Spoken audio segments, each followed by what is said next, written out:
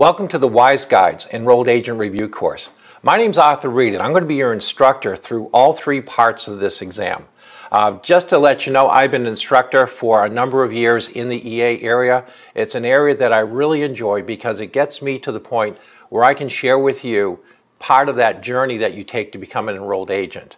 My guess would be that more often than once you've gone through and maybe jotted down your name with the word EA afterwards, enrolled agent perhaps, maybe worked on designing a website that says, Jane McLaughlin enrolled to practice before the IRS, or some sort of designation that sets you apart from the other practitioners. I'm going to work through some of my favorite topics, some of the topics that I never really see until I teach this area because they're not part of my practice, but they are part of your exam. And we'll also be working throughout this course a number of questions. Let me talk a little bit more about that. But if you're watching this right now, which of course you are, because you'd have to be because that's why you're seeing me, you could be preparing for either part one of the special enrollment exam that deals with individuals, or you could be preparing for part two or for part three. All of these segments, whether they be individuals, businesses, or in the area of representation, practice, and procedure, have the same introduction because we want to talk about the exam. You don't have to take these in order, so you may be starting with part three, for example, as opposed to part one. If you have already heard me do this once, you don't have to listen to me again, but it's here for you just to go back and review some of the components about the exam as a whole.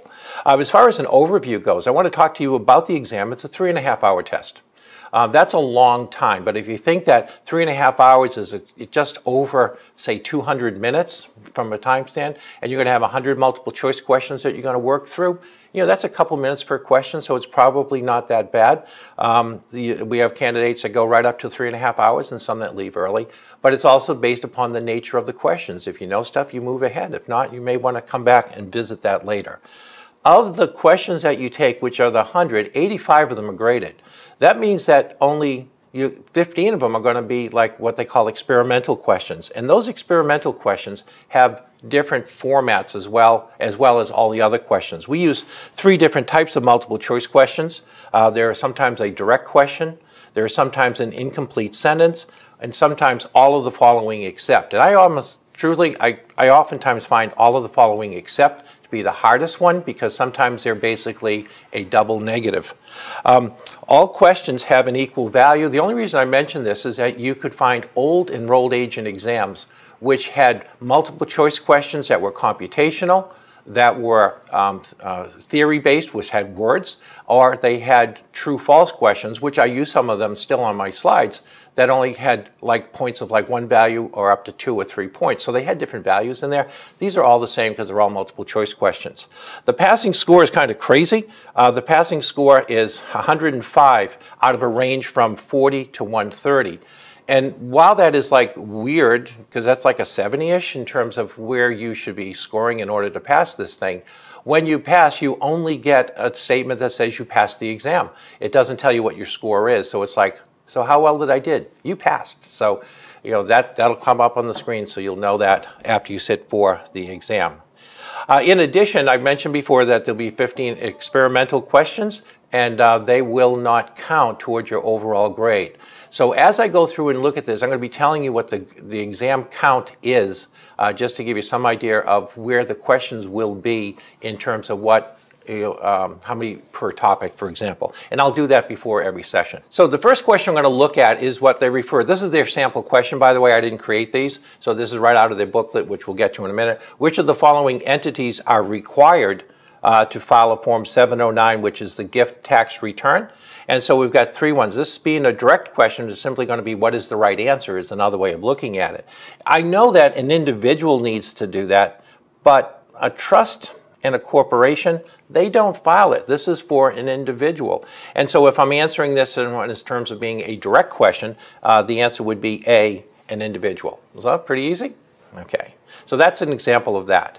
Supplemental wages are compensation. So keywords that we look for are like compensation, so that would be income in addition to their wages. They do not. So this type of problem that we have is called basically an incomplete sentence, not because of the do not, but it's sort of like payments for, fill in the blank type of thing. And so what we're looking at is that something that is not, because not's a tough ones to go through. So accumulated sick pay is income. Non-deductible moving expenses that you get reimbursed for is income as well. And vacation pay, of course, is income as well. But if you get travel reimbursements that are paid according to the government's standard per diem rate, then that's not considered to be income to you. So that's an example of like, here's a sentence, finish it. Okay, that's your incomplete sentence. And the third one is all of the following except, so which of the following is not a requirement. So this is similar to what we had in the last one in terms of having that negative statement there, but they're dealing with there are 5 tests. Now this is not quite exactly the way the law reads, but they haven't changed it, but I want to use a candidate bulletin in here. And we'll be talking about that in our first section that we look at. But your citizen or resident test is there, member of a household test is there, and I'll let you know a joint return test is also there. But what is not a test is the disability test. And so using this type of a format, we're basically taking a look at all of the following except. So they're sometimes hard to go through, and so what we're doing is we're sometimes testing logic as opposed to simply what the tax law is. If I rewrote this, it would like, which of the following, and so you can redo it to say is allowed, and you can say, oh, citizen, yeah, this is, yeah. So those would be positive statements, okay? So just to give you that type of feel for what the exam looks like. Let me talk about our approach.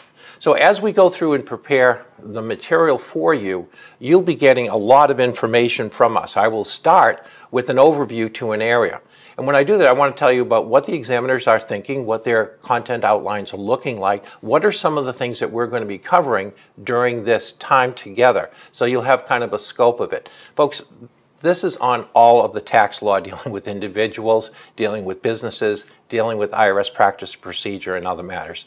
There's a ton of material, and if I went through every possible thing on here, it'd be like absolutely crazy. For the fact that you're going to have 100 questions, of which only 85 are going to count, I've really got to scope this thing down. So I'm going to give you an overview, and I'll cover as much as I can that I think will be more testable than other areas, but you'll have a lot of resources to go through. That includes exam content, the coverage. We'll see those things in the specifications. I have slides for all of those so that you don't have to go back to the Prometric bulletin, which I'll talk about in a second. You've got all that information right in front of you. I'm going to do a concise lecture on each topic.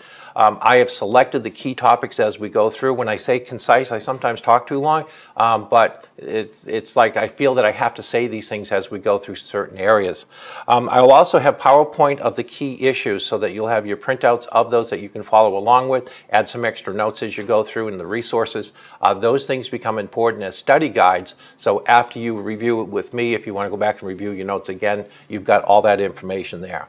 As appropriate, I'm going to display the various forms where this information would go. So I'm a visual learner. I like to hear things because I find people that talk to be very interesting.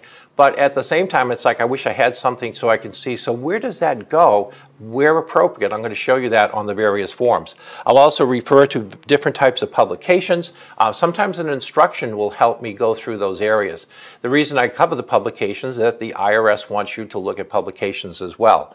I'm going to work selected questions, and through the selected questions that I'm going to go through, what I've done is I've culled through past EA exams. I've put those questions up, I've updated them for current law, and at the same time when I went through and did that, I had to write a few because we had the Tax Cut and Jobs Act. So we had to populate with a few extra questions, but we're trying to keep them in the same type of feel. When we're done with each part, we'll have worked over 100 questions in each area. Your exam's 100. I call this my playlist of questions that I like to see that will test specific areas that I think you're going to see on the exam. But that doesn't mean that that's what's going to be on there. We don't know specifically. We just have the content area. But we do know we have a lot of great candidates that sit and pass the exam, and that's like awesome. And you're going to be one of them as well.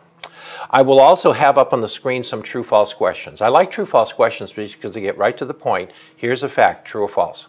And it makes you think during the videos as we go through as opposed to being able to, I don't want to ever say anyone is sleeping through a video, but it's like, hey, let's stay engaged, let's try this question, let's try this question, let's try this question. As far as the material that we're looking at, the testing window that you're walking into for the 2019 year goes from May 1st through February 28th of 2021. So this is when it'll be opening. I don't know when you're listening to this, but that's the window that we're looking at for that material. The 2019 material is basically supposed to be for any tax law that's in place for the 2019 year. But as we have seen some pre-release questions and things like that, some of the times they're saying, for the 2018 year, it's like, what? Because something changed in 2019. So sometimes there's a little deference back to that other period. And I hope that there's no prospective questions, because there has been the Secure Act. I'll talk a little bit about that when we get to those areas, that are really for provisions that take place in the 2020 year, which is the year that we're filming this in, but it's not the year that you're going to be tested in. So we have different parts there. The fee is $182 per part, and you'll have 3 parts, and you don't have to pay them all at once because you only sit for 1 part at a time. I'm going to go quickly to the Prometric website. It's the IRS website, which is connected with Prometric. Prometric is your testing center that you'll go to. It gives you information, and let me just give you this component right here, opening words. This is you. An enrolled agent is a tax professional who has demonstrated competence in tax preparation and representation matters. Enrolled agents generally have unlimited practice rights, meaning they can represent any taxpayer regarding any tax matter before any IRS office. That's way cool. That's what we're trying to do here. We're trying to get you to the point where you've got clients and you can represent them. One of the things that I enjoyed about having my representation rights is that I can work with my clients that are being audited, as well as other ones that call me up saying, I have an audit, can you help me? I need to go to appeals, can you help me out? And being a CPA, I can help them do those because I have those credentials that allow me to practice. As an EA, you'll have those credentials as well. Included in here is information from a candidate bulletin, but one of the areas that has changed, and I just want to bring this to your attention right now because I thought it was kind of interesting, is that while 3.5 hours is a long time for everybody, you can, if that you have a 3.5 hour clock, while you take the exam, if you need to use the restrooms, the clock keeps running. So what they did is they changed the policy a little bit that says after you have completed, and this is the part that I thought was interesting, is that after you have completed, how did I miss that?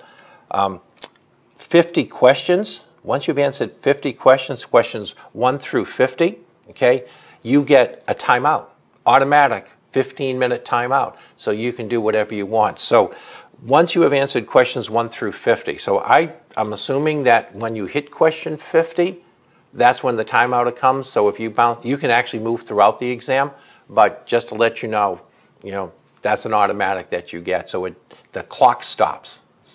So why am I talking about bathroom breaks? It's just something that we have to do sometimes. But that's new, all right? Let me also go back then and just show you the candidate bulletin. The candidate bulletin is something you need to read. I'm not going to take time to read through it, but it's for the current year. It just came out, and because I'm just taping this just as it came out. And all this information as far as the contents go, talk about scheduling the exam, preparing for your exam, taking your exam, and then over on this side, all the content specifications, which I'll be covering as we go by topic by topic. All right, so that's like a pretty cool area. Let me go back to this here. So what I'd ask you to do is at a very near point, register, get the time slot that you want. You probably have the dates that you plan on sitting for the exam.